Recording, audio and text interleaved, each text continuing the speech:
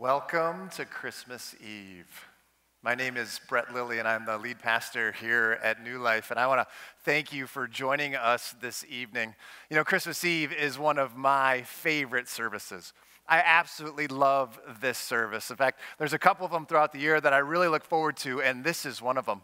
But you may be sitting there wherever you've joined us from this evening going, but Brett, this year's different. You're right, it is different. In fact, there really hasn't been anything about this year that's been normal. And you know what? That's not necessarily a bad thing. It's been a year for the ages, and yet it's still a year that we can get excited coming to Christmas Eve. And so, as it is different, wherever you may be watching us, joining us from wherever you are this evening, we're going to keep it as familiar as we possibly can. It's going to be very similar to what we've done before, so we can make it feel like normal. And so I guarantee you this evening that if you've been here before, it will feel like Christmas Eve. But maybe you're new this evening, you're joining us for the very first time, and you don't even know what Christmas Eve feels like. Well, I can almost guarantee that you too will enjoy this evening. One of the things that's enjoyable about tonight is that at the very end of the service, we sing Silent Night, and we light candles. And so I'm going to ask you right now to grab a candle, grab one somewhere within your house, take a little bit of time here, take a second to go get a candle, and light it with us at the end of the service, because as we get through this evening, our hope is to remember that Jesus is the light of the world. And that's one of my favorite parts of the evening. So turn your lights down low wherever you are right now, grab a candle, and join us for Christmas Eve this year, where we can still be excited that Jesus is the hope of the world. Will you pray with me? Father, we thank you this evening that we can come before you in a year that may be different than other years before, but a year where we can still be excited that it's Christmas Eve. So I pray, Lord, wherever we are this evening, that you will be there with us. That as we come to Christmas Eve to remember that you came to this earth, that you will be with us and remind us what this season is all about. And that through this year, Lord, my prayer is that we've seen you more clearly. And that as we're here right now, that we can see exactly what you've done through this year and remember what you're going to continue to do as we get excited about the fact that you came, that you loved us, that you know us, and that you're right here with us. So Lord, give us a great evening as we celebrate your birth. In Jesus' name we pray. Amen. Well, Merry Christmas. Please rise as we celebrate the fact that Christ is born.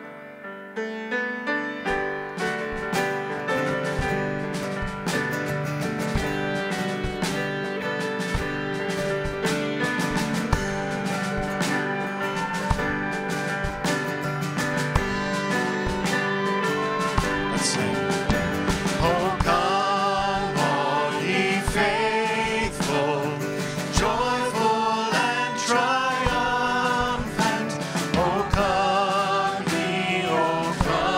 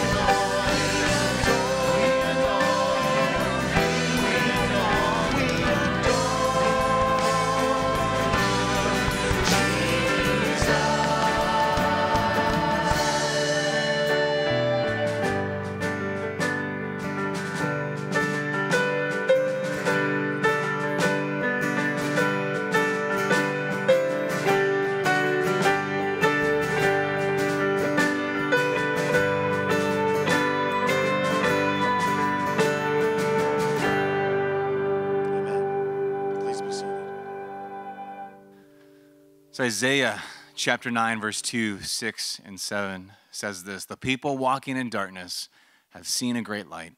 On those living in the land of deep darkness, a light has dawned. For to us a child is born, to us a son is given, and the government will be on his shoulders. And he will be called Wonderful Counselor, Mighty God, Everlasting Father, Prince of Peace. Of the greatness of his government and peace there will be no end. He will reign on David's throne and over his kingdom, establishing and upholding it with justice and righteousness from that time on and forever. The zeal of the Lord Almighty will accomplish this." Please rise. Our Lord fulfills his promises. He sent his Son to dwell among us, giving joy to the world. Joy to the world, the Lord is come. Let earth receive her King. Let every heart prepare him room. And heaven and nature sing, and heaven and nature sing, and heaven and nature sing. Joy to the earth, the Savior reigns. Let man their songs employ. While fields and floods, rocks, hills and plains, repeat the sounding joy, repeat the sounding joy, repeat the sounding joy. He rules the world with truth and grace, and makes the nations free. The glories of his righteousness, and wonders of his love, and wonders of his love, and wonders of his love. Amen. Please be seated.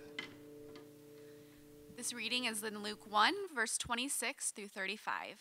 In the 6th month of Elizabeth's pregnancy, God sent the angel Gabriel to Nazareth, a town in Galilee, to a virgin pledged to be married to a man named Joseph, a descendant of David. The virgin's name was Mary. The angel went to her and said, "Greetings, you who are highly favored. The Lord is with you." Mary was greatly troubled at his words and wondered what kind of greeting this might be. But the angel said to her, "Do not be afraid. You have found favor with God. You will conceive and you will give birth to a son, and you are to call him Jesus. He will be great, and he will be called the Son of the Most High. The Lord God will give him the throne of his father David, and he will reign over Jacob's descendants forever. His kingdom will never end." "How will this be?" Mary asked the angel, "since I am a virgin?" The angel answered, "The Holy Spirit will come on you, and the power of the Most High will overshadow you. So the Holy One to be born will be called the Son of God."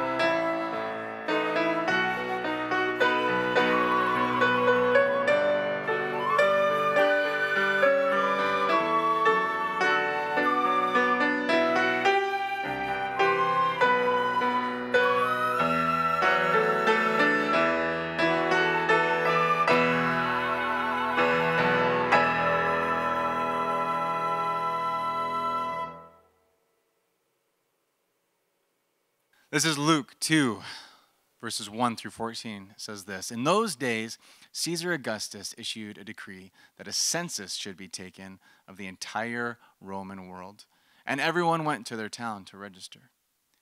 So Joseph also went up from the town of Nazareth in Galilee to Judea, to Bethlehem, the town of David, because he belonged to the house and line of David. He went there to register with Mary, who was pledged to be married to him and was expecting a child. While they were there, the time came for the baby to be born, and she gave birth to her firstborn, a son. She wrapped him in cloths and placed him in a manger because there was no guest room available for them. And there were shepherds living out in the fields nearby, keeping watch over their flocks at night. An angel of the Lord appeared to them, and the glory of the Lord shone around them, and they were terrified. But the angel said to them, "Do not be afraid. I bring you good news that will cause great joy for all the people. Today, in the town of David, a Savior has been born to you. He is the Messiah, the Lord. This will be the sign to you. You will find a baby wrapped in cloths and lying in a manger."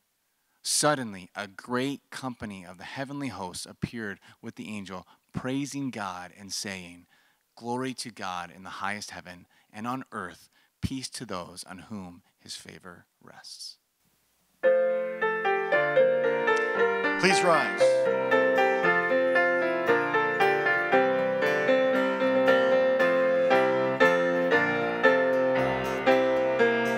Let's sing together. Angels we have heard on high, sweetly singing o'er the plains, and the mountains in reply echo back their joyous strains. Lord,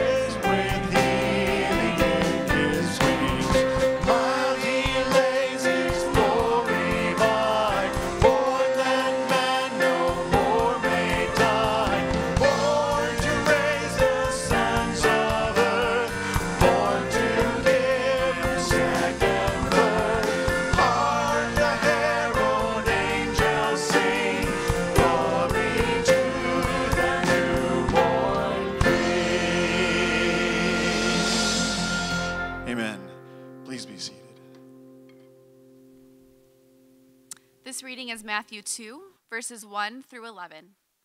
After Jesus was born in Bethlehem in Judea, during the time of King Herod, Magi from the east came to Jerusalem and asked, "Where's the one who has been born, King of the Jews? We saw this star when it rose and have come to worship him." When King Herod heard this, he was disturbed, and all Jerusalem with him. When he had called together all the people's chief priests and teachers of the law, he asked them where the Messiah was to be born. "In Bethlehem in Judea," they replied, "for this is what the prophet has written. But you, Bethlehem, in the land of Judah, are by no means least among the rulers of Judah, for out of you will come a ruler who will shepherd my people Israel." Then Herod called the Magi secretly and found out from them the exact time the star had appeared. He sent them to Bethlehem and said, "Go and search carefully for the child. As soon as you find him, report to me, so that I too may go and worship him." After they had heard the king, they went on their way, and the star they had seen when it rose went ahead of them until it stopped over the place where the child was. When they saw the star, they were overjoyed. On coming to the house, they saw the child with his mother Mary, and they bowed down and worshipped him. Then they opened their treasure and presented him with gifts of gold, frankincense, and myrrh.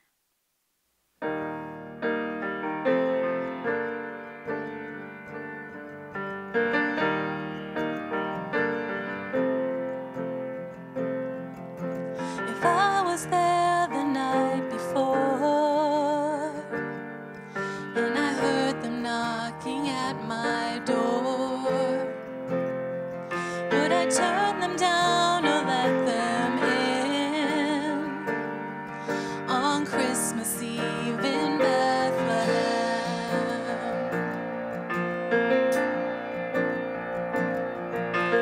If I was watching o'er the fields when the angel of the Lord appeared, would I believe as the shepherds did on Christmas Eve in Bethlehem? Would I sing hallelujah at the top of my lungs? Would I fall on my knees? Would my soul be overcome in all our Savior's birth, the moment heaven came to earth? As a baby boy born of a virgin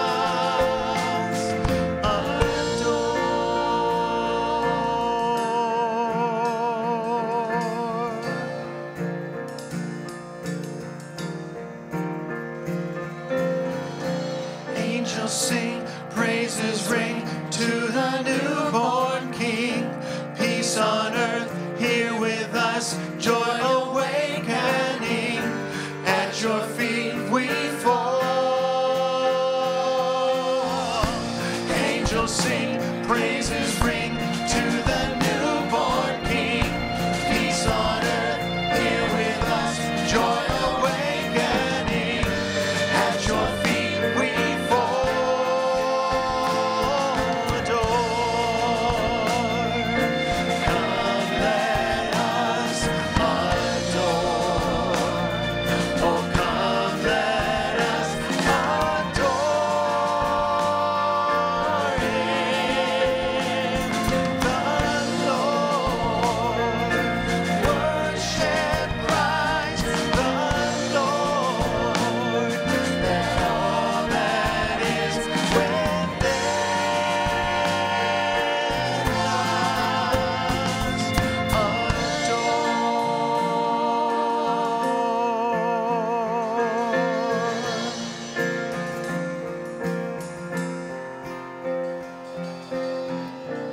Amen. Please be seated.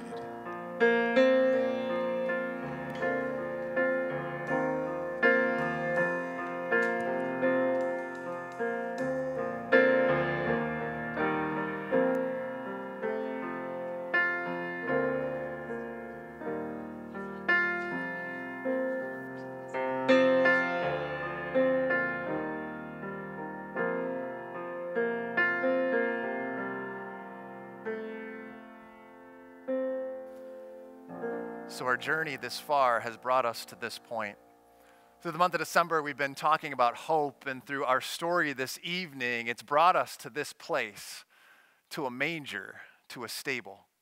A place that nobody expected, a place that we've come looking for something, looking for hope, looking for excitement, looking for something that we never thought would be right here. And yet here it is. In fact, we found it. We found hope. And hope has a name. See, Matthew tells us in Matthew chapter 1 that this person who is here in the manger, in this stable, has a name, and it's a very special name. In Matthew 1, 20 through 21, it says, "But after he had considered this, an angel of the Lord appeared to him in a dream and said, 'Joseph, son of David, do not be afraid to take Mary home as your wife, because what is conceived in her is from the Holy Spirit.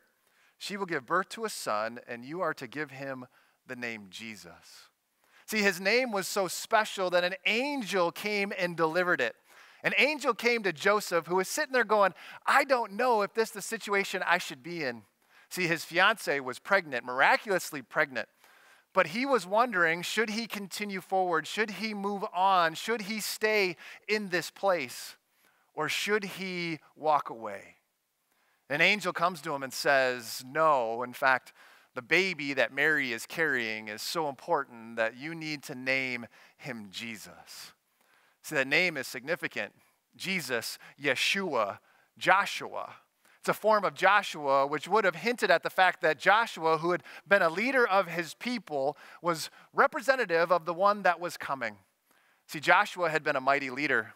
He'd been a mighty warrior. He has led his people into the promised land. See, Moses had brought them out of Egypt, leader of the Israelites. Moses had brought them out of Egypt into the desert, and they'd wandered for a long time. And then came Joshua. And Joshua had been hand-selected by God himself to be the one to take over for Moses and lead his people into the promised land. And they'd fight many battles, and there'd be many hardships, and yet Joshua had been prepared for that moment to be a mighty warrior, to be victorious, to lead his people to freedom. The same could be said of this little one now, Jesus, Yeshua. See, Jesus too would be a mighty warrior.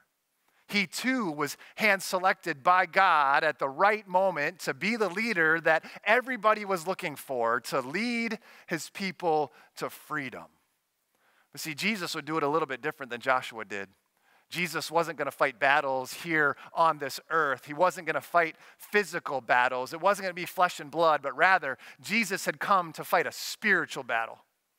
Because what this angel told Joseph, he went on to say, "You will name him Jesus because he will save his people from their sins." See, Jesus was going to fight the ultimate battle.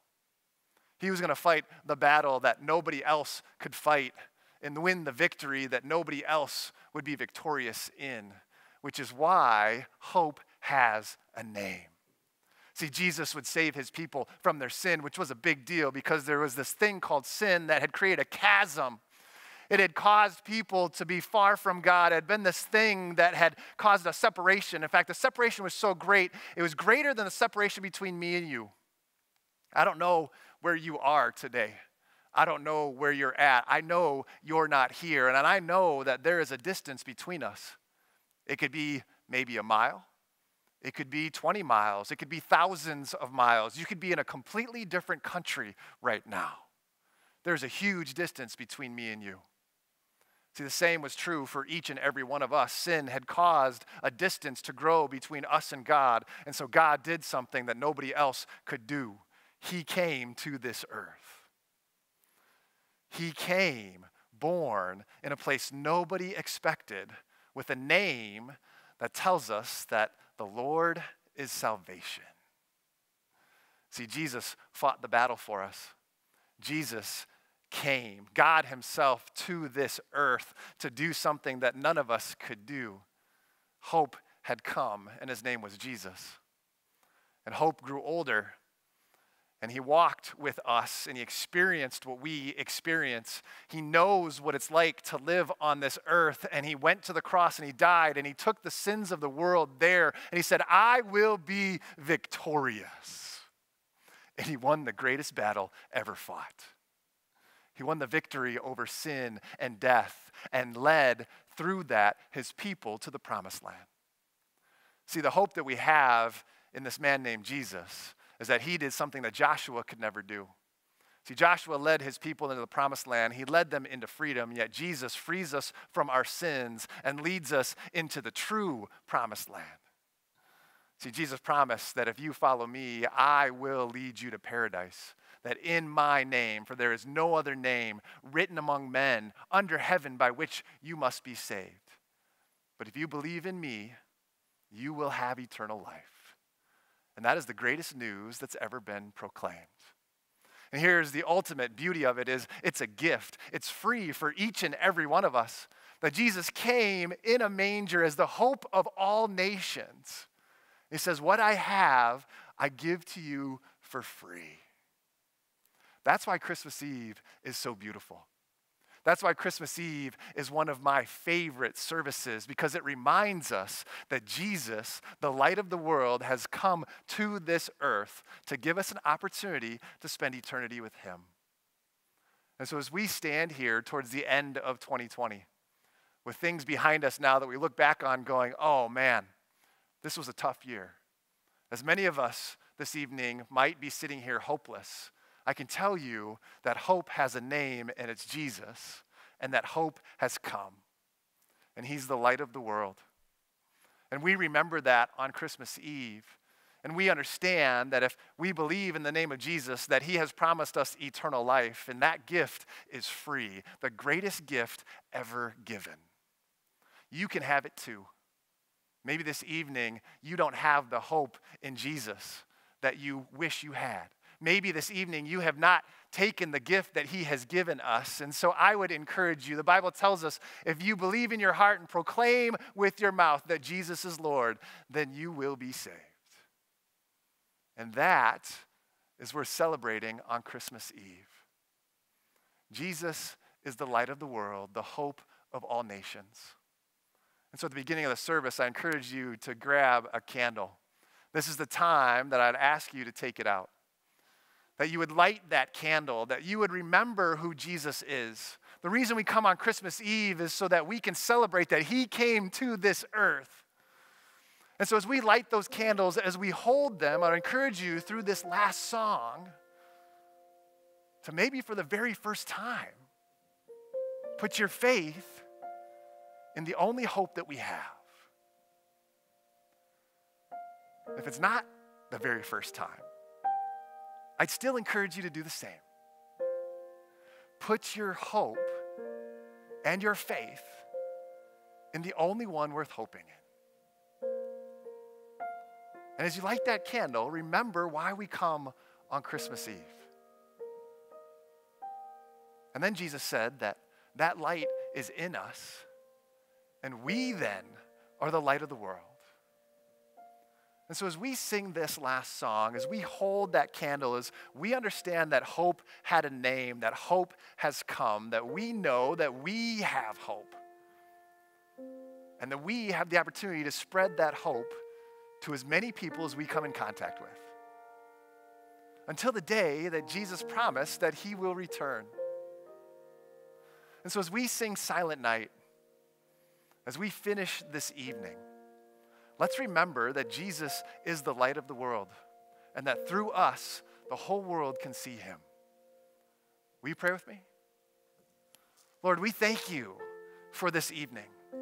We thank you for the opportunity to come here and to remember that you are the light of the world, that you are the hope of the nations, that you are the only place that we should put our hope.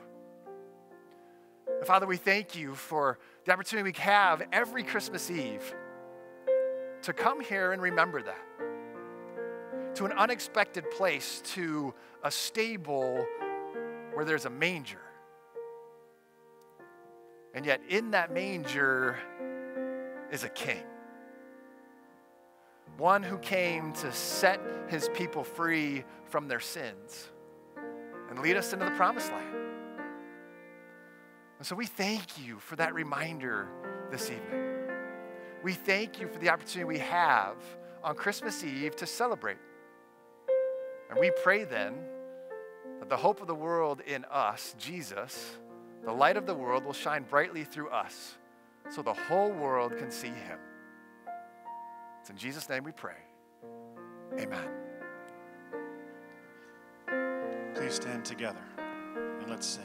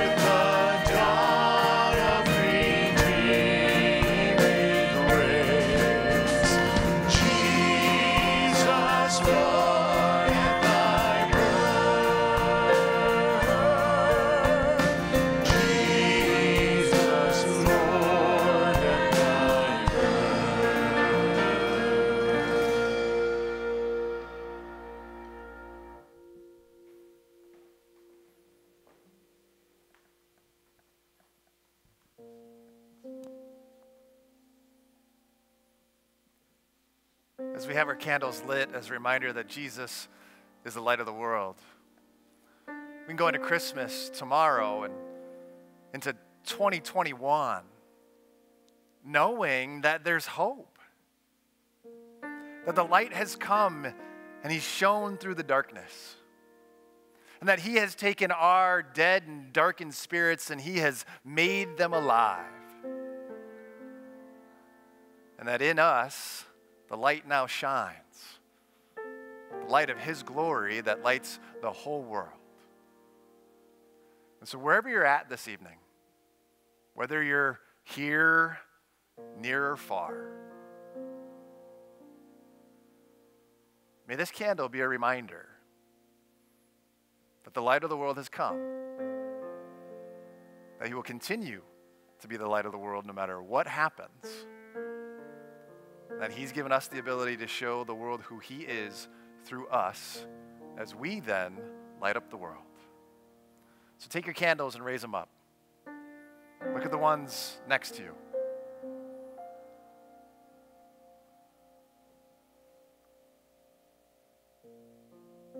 And remember who Jesus is and what he's done and the hope that he is now and for all eternity.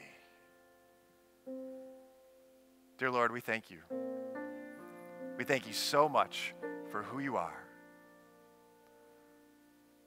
Lord, we bask in your glory, in your light as you shine bright for all the world to see. And this Christmas Eve, may we remember the true message of Christmas. That the hope of the world, the light of the world, has come here to be with us.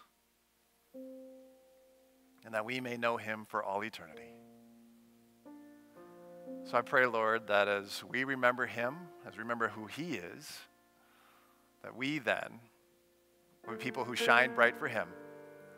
So when the world sees us, Jesus, they see you through us. We thank you. We praise you. We give it all to you. In Jesus' name, amen.